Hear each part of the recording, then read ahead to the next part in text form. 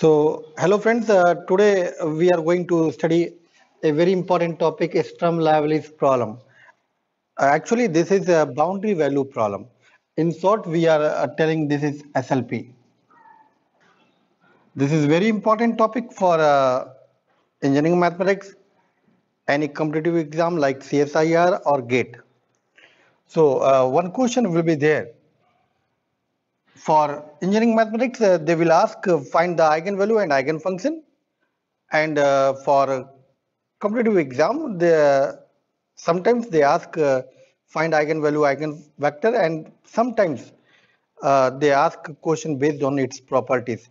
So we will discuss all this concept in this video. So what is the Sturm Liouville's problem?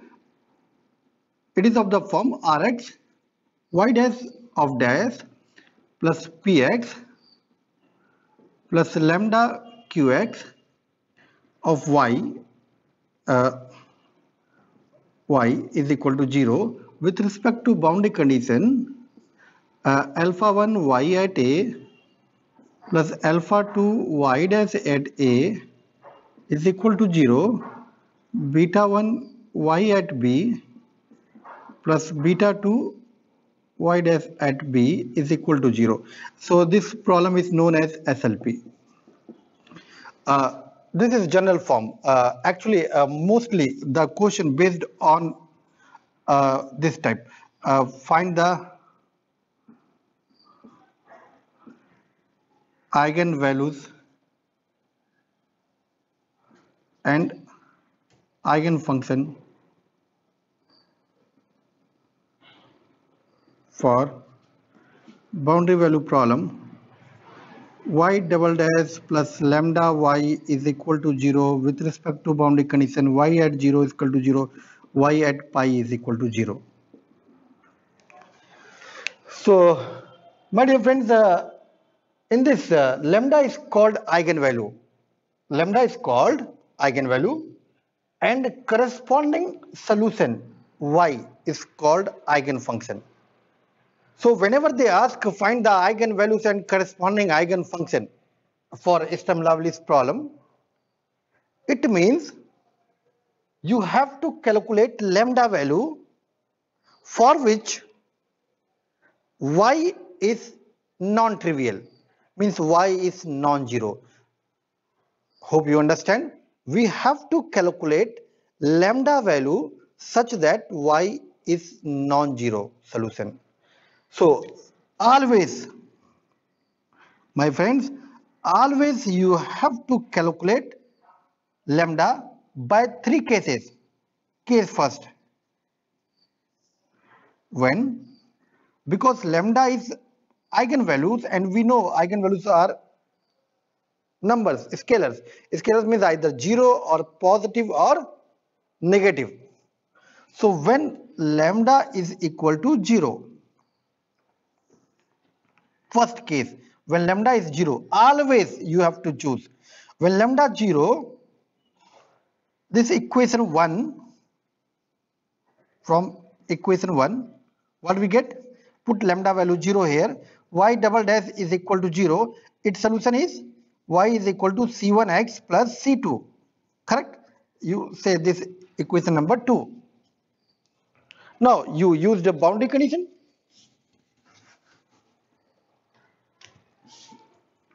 What is given boundary condition? Y at 0 is equal to 0. It means from 2, what we get? C2 is equal to 0, because when x 0, y value 0. When you put here, what do you get? C2 0. Again, what is second boundary condition? Y at pi is equal to 0.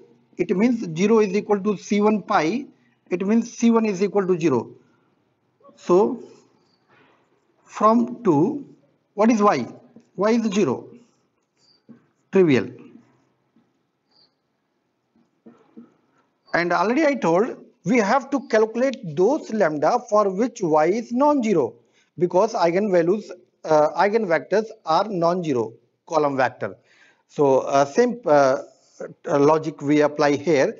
We have to calculate that y which is non-trivial.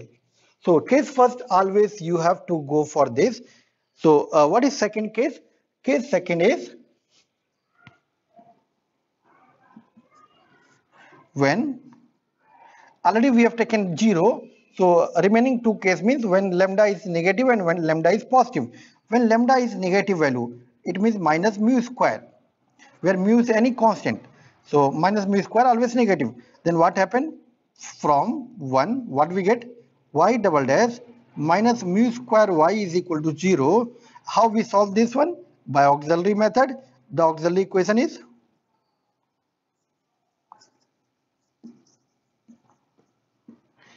m square minus mu square is equal to 0. It means m value is plus minus mu.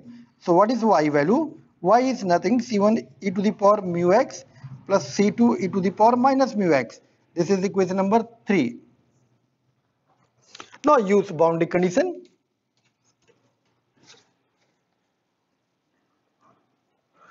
Boundary condition means first boundary condition is y at 0 is equal to 0. It means 0 is equal to c1 plus c2. Equation number 4 from thread. Again, what is second one? Y at pi is equal to 0. It means 0 is equal to c1 e to the power mu pi plus c2 e to the power minus mu pi. This is equation number 4. Solving 4 and 5, we get c1 0, c2 is equal to 0. You can solve by any method. This implies from third, what is y value? Again 0. Trivial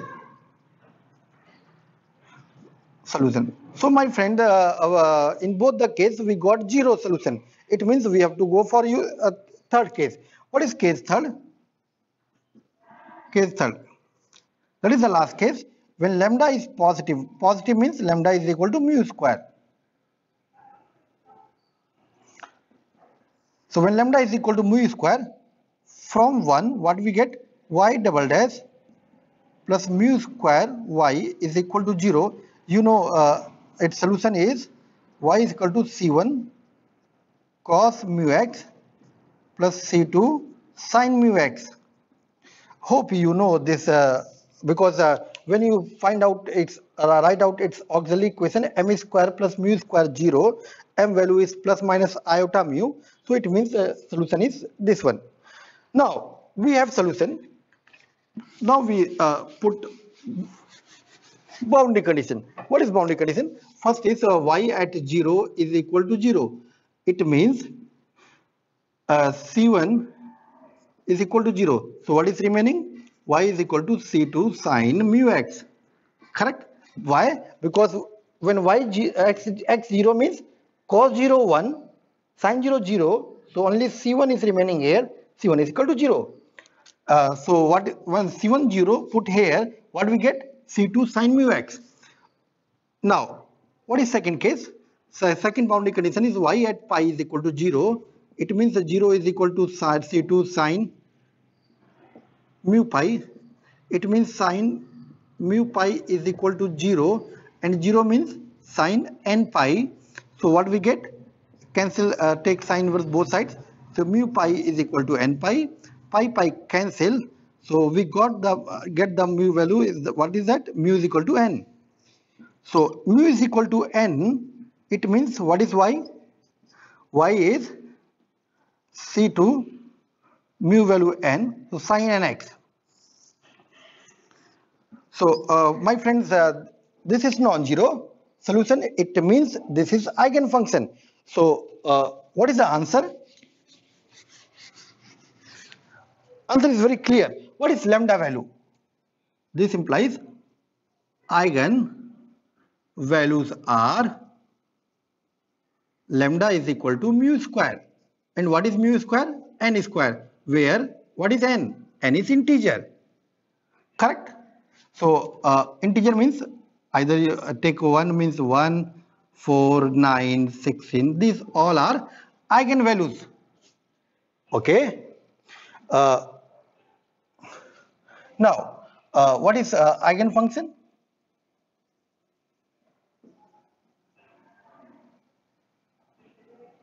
Is y is equal to C sin nx. So this is a corresponding eigenfunction. Whatever n value you choose, you just put and you will get corresponding eigenfunction. So now friend, I'm going to tell about its properties. Properties of this.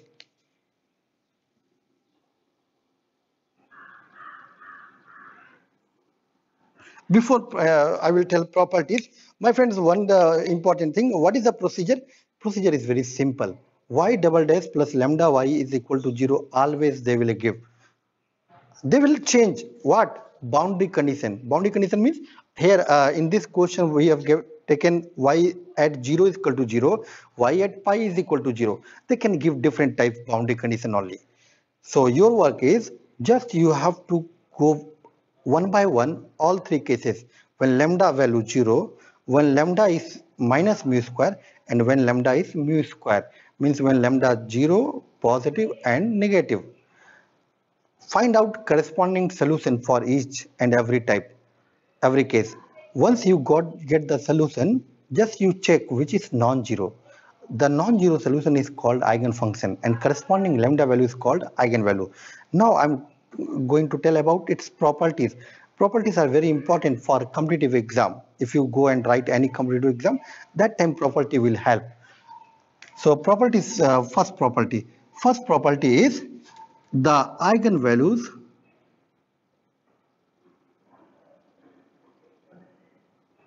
of SLP are always real value. Correct? What is second property? The number of eigenvalues of SLP are countably infinite. Why? Because see, what is lambda here? Lambda is n square. What is n? N is integer. Integers are countable. Countable means countably infinite. Third case.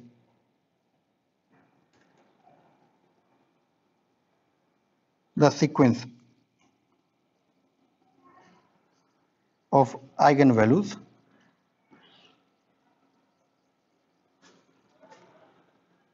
of SLP are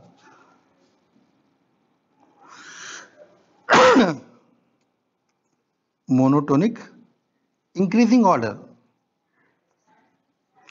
That is, lambda 1 is lower, then lambda 2 is greater than that, then lambda 3 and that dash. So it means it is bounded below but not bounded above, and bounded below by lambda 1. What is fourth property? Fourth property is very important. The number of zeros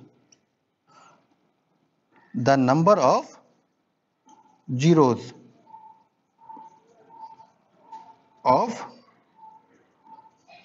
eigen function of given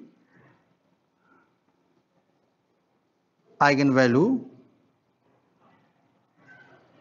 are root lambda minus 1. What is this meaning? Hope you know about zeros. Zeros means root. So root of any polynomial, it means where the graph cuts x-axis. That is the root. So the root means zeros. So what is the meaning of that? See, what is first eigenvalues of this equation, this problem? Lambda is equal to 1.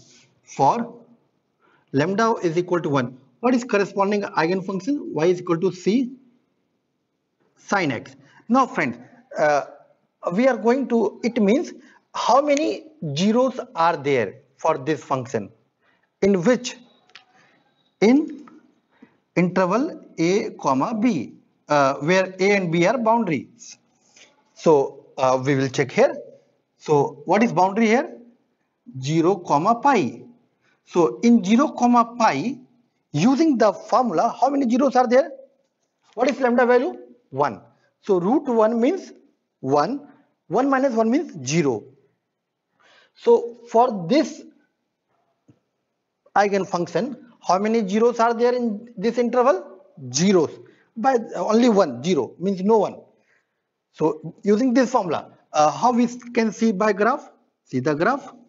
Sin x. Sin x graph we know very well. This is sin x graph. 0, pi by 2, pi. This is your pi by 2. This is your pi. So between 0 to pi, see, there is no zeros. Curve never cuts x-axis. This is x, this is y. Now, for lambda is equal to 2. So how many zeros are there? 0. And now for lambda is equal to second. Lambda is equal how much? 4. Lambda 4. So 4 means root 4 means 2. 2 minus 1 means 1. Only one zeros are there. So what is eigenfunction here? Y is equal to C sine n. N value we have taken 2. So C sine 2x. Now sine 2x graph we know, my friends. If you don't know, then how you calculate? See, zeros means sine 2x is equal to 0. 0 means sine n pi. So 2x is equal to n pi. So what is x? N pi by 2. Now n is take value. N value 1 means pi by 2. N value 2 means pi. So how many zeros are there? Only 1. That is called pi by 2. And when you plot the graph of sine 2x, this is 0, this is pi by 2, and this is pi. This is graph of sine 2x. And see, in between 0 to pi, curve intersect x-axis how many points? Only 1. So it means this have only 1 zeros. It means only 1 zeros. Similarly here no zeros between 0 to pi. So friends, I hope you understand. See, it's very clear. For engineering mathematics, they never ask question based on properties. For competitive exam, they ask question based on properties. So both the case very important. If you are going to write any competitive exam based on mathematics, then SLP is very important, and it's question based on properties. So if you solve any CSIR question or GATE question, you can solve. For engineering mathematics, just know how we calculate eigenvalue and eigenvector or eigenfunction for a given SLP. And most probably they will ask a very simple question, and mostly 99% case they will never go for general form. They will go for simplest form, y double dash plus lambda y is equal to 0. Just they change the boundary condition. So in the link I will provide the questions based on SLP. So hope you will solve that one. And once you solve, and if you get any problem, please feel free to contact me. Thank you.